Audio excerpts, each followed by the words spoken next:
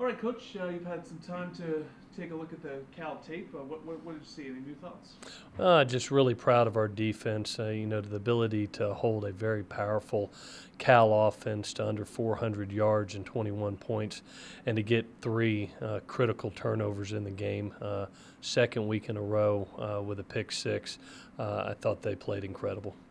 Yeah, take us through your sort of blueprint for success. You talked about it after the game, but this Mhm. idea of stopping the run, being Mhm. able to run the football, and win the turnover margin has obviously worked very well 2 weeks in a row. Yeah, we know that if we're going to make a championship run here, that we have to win in the trenches, and it starts with the offensive line and defensive line, and the ability to run the ball. I thought was critical in that game to limit the possessions that Cal have.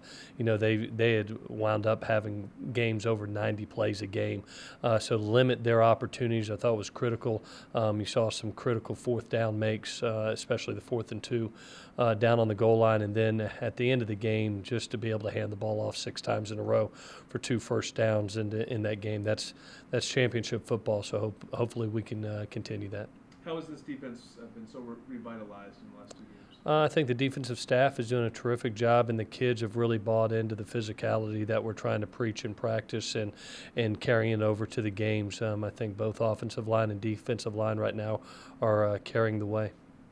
Turnovers are something that obviously been preached all season. Mm-hmm. What's been the key now to being able to execute it 2 weeks Mm. in a row? +7 over the last 2 weeks. That's critical for us. And then Cody protecting the ball. He's had 0 turnovers, 0 interceptions in the last 2 weeks. We haven't put the ball on the ground, knock on wood, and just doing a really good job of protecting the ball offensively and causing turnovers defensively. It's won us 2 games in a row. Yeah, you mentioned Cody. Somehow he's fallen a little bit under the radar in the last couple of weeks.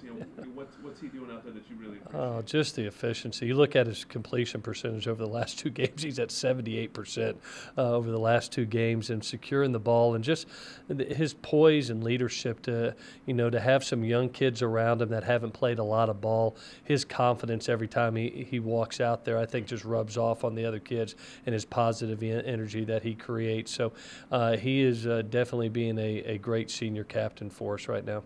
Health-wise, how'd you come out of that game? Obviously, you had an announcement about Juju Mm-hmm. Smith-Schuster. Mm-hmm. Any updates on that? Yeah, we're going to have a surgery later this afternoon that will speed up his recovery process. Obviously, everybody heals different. It's been as soon as 3 days, or it could take it longer. When he's healthy and he feels like he can go back out there, he will. Another different test this week is Rich Mm-hmm. Rodriguez brings his Arizona team in. Where does his offense rank on the sort of spectrum of all these different spreads and all the Mm-hmm. different things that are thrown at you week in and week out? Well, different than we saw last week. Last week he had a spread passing team, and this week is one of the better run games in the country. Coach Rodriguez prides himself on being able to run the ball and does it extremely effectively. He's led our conference. Just a very well-coached offense. He's always done a terrific job. We have a lot of respect not only for him but his team. It always does have some wrinkles defensively too. What do you see from the Wildcats defense? They're aggressive. That 3-3-5, you don't really see it anymore, and it's kind of like the triple option game. You see it about maybe once, maybe twice a year. So we've got to prepare for that. It'll take a lot of work this week to give it a great service squad to give us a good look and prepare for it.